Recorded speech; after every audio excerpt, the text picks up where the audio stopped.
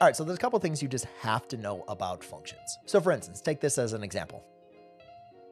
So this is going to be your function notation, which we say is f of x, and this is going to be the rule, which in this case just looks like an expression. We can always write functions like in terms of x's and y's, and a lot of times we write this in the same respect. We could say y equals a 2x squared minus 3. And the reason why we did that is we wanted to graph something on the Cartesian coordinate plane, right? So we'd have the x-axis, right, and the y-axis. Again, you can simply just think about a function in terms of like an x's and y's and just replace the y with the f of x because they both do represent the same thing in this expression. But there's something a little bit more that we get deeper down with f of x, right? So when we look at the equation 2 equals 2x squared minus 3, that is a relationship between the x and the y variable. When we look into f of x, it just kind of gets in a little bit deeper. So we have the f, which basically that just kind of represents the name. Because what you'll notice when we're dealing with functions, we'll have f of x, we'll have h of x, and everything else. The x, in this case, what we call is what represents is our input variable. So we don't always have to use x, right? You could use f of t, f of h. I think that's going to be the most important thing to kind of differentiate when we're thinking about functions compared to an equation. Because for something to be a function, for every input, you can only have one unique output, where that's not the case for an equation, because an equation is just dealing with a relationship between two variables. Okay, and then again, this one I already mentioned here is just going to be the rule, right? And that's basically what you're going to be able to follow. If you remember, we could look at the graphical approach and looking at the vertical line test. We can also just go and test the values. Like whenever we plug something into the function,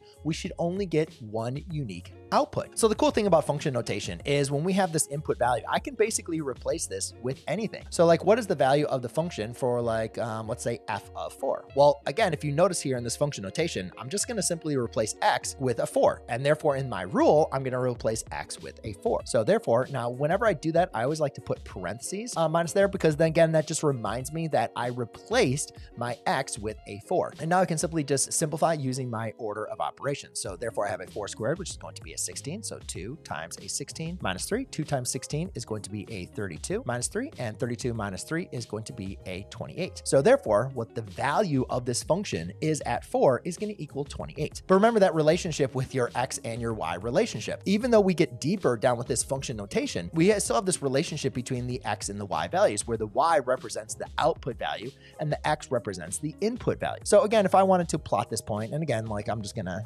roughly some rough sketching or some rough scaling here. But let's just say here on the y coordinate here, that's a 28, and the x coordinate, that's 4. So therefore we can see we have this coordinate point of 4, 28. And again, the main idea with this function is whenever I plug in 4, I should only get 28, right? I cannot get any other answer. And if I did, then I would not be dealing with a function. Now it's important, we can actually plug anything into a function. It doesn't just have to be a number. Like for instance, even on a function, if I had, let's just use the same function. So if I said f of x equals a 2x squared minus 3. And I said, well, why don't you go ahead and find a f of a 3 minus x? Like what exactly would that value be? Well, again, like looking back at what we just did, whenever we had a 4 inside this function notation, that's what I replaced with my input value. Well, I would just do the same thing here. So this would be a 2 times a 3 minus x quantity squared minus 3. Now I simply just need to go ahead and multiply this out, right? Now again, notice that 3 minus x squared, that's going to be a 3 minus x times a 3 minus x. So therefore, you're going to want to just make sure you expand that either by FOIL or by using the box method. So let's just go ahead and rewrite that out. Now, again, if I wanted to multiply that out, I'm going to do this to the side. So I'll have a 3 minus x times a 3 minus x, and just make sure you multiply everything times everything. So you can use FOIL if you want to. 3 times 3 is going to be a 9. 3 times negative x is going to be a negative 3x. Negative x times 3 is a negative 3x, and negative x times negative x is a positive x squared. And obviously, I know you guys could simplify that quicker if you wanted to. And then we have a minus 3 here. Now I can combine my like terms. So a 2 times, let's see, 9 minus a 6x plus x squared minus 3. And now we're going to distribute everything. And then I'm also going to kind of relabel them in descending order. So I have a 2 times x squared, so that's a 2x squared minus a 12x, and then 2 times 9 is going to be a positive 18 minus 3, and then let's simplify that one last time, just doing everything step by step. We gotta love that, right? And now you can see here, that is going to be my new value. So f of 3 minus x, so when my input value is 3 minus x, that is going to be my new equation. But the cool thing about functions is that's a relationship, right? Input, output, input, output, output, input. Another question that we could ask is, what is the value of x when f of x is equal to 47? Okay, so in this example, again, we have our same function. So f of x is equal to a 2x squared minus 3, right? But now we know what f of x is equal to. F of x is equal to 47. So we don't know what x is equal to, and that's what we actually want to find. So we have a 47 is equal to a 2x squared minus 3. Now what we're trying to do is we're actually trying to find the input value. And this is what I want you to understand. There's a difference here. We have input and output, input and output. So remember the input, when we wanted to find the output, we replaced a value in for the output, right? It could be an expression or it could be a number. Now we want to find out what this input value is going to be. So now I'm just going to use my inverse operations to go ahead and solve. So I have a add 3 both sides, and that's a 50 equals a 2x squared, divide by 2, divide by 2.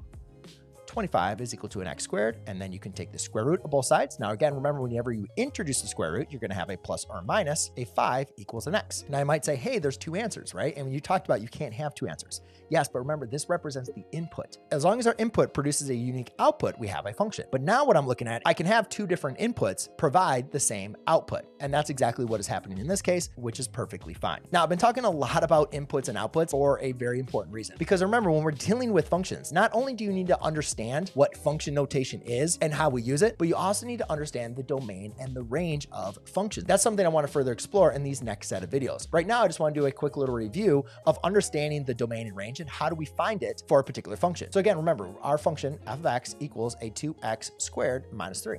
Now, what if I needed to find the domain and the range of this function? Well, the easiest way, I think, to understand the domain and range is, because remember, the domain is the set of all numbers that you can plug in, right? All the inputs. So we think about that and we say, well, what are all the numbers that I can plug in for x? And then you start thinking, you're like, well, I can do -2, -5, I can do 7, I could do 1/8, I could do 2/5, I could do square root of 7. There's infinite many numbers I can plug in because, like, is there any number I can't plug in? To the top of my head, to my knowledge, I'm not seeing anything. And then we look at the output. Now the output might be a little bit different. If I can plug in anything in for the input, what are all the options for my output? And you might be thinking, well, that's going to be infinite many numbers as well, like all real numbers as we talk about in our real number system. But that's actually not the case. So I think it's really important when we're first thinking about domain and range to look at this as a graphical approach. Maybe you know what this graph looks like, maybe you don't, but I'm just going to go ahead and assume that we have a general understanding of graphing quadratics and go ahead and graph this for you.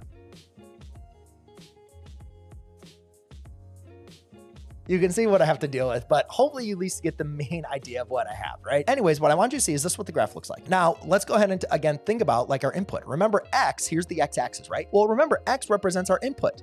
That is our input values. That is going to be the set of the domain. So when we're thinking about the domain, we're thinking about what are all the numbers that we can plug into this function. And if you kind of look at the end behavior of this graph, as this graph keeps on going up and up and up, it's going to keep on expanding, right? It's going to keep on going left and left and left and right and right and right. Therefore, it makes sense that there is all real numbers that we can plug into this function. There's no restrictions on a number that we cannot plug in, at least a real number that we cannot plug in to this function. And again, interval notation is basically saying like all real numbers going to negative infinity as well as going to positive infinity, and everything in between is going to be a part of our domain. Now, when we're looking at the range, we have something different. Remember, the range is the set of output values, right? That's going to be your y, or we could call this the f of x axis. Remember, they're kind of interchangeable. So we know as we're going up, that graph's never going to stop, right? That's going to keep on going up to infinity. However, no matter what numbers we plug in, right? We have infinite many numbers, infinite many real numbers, all real numbers that we can plug in for x. Our y value is only going to go down to -3. It never gets below that. So my range is actually restricted to how low it's going to go.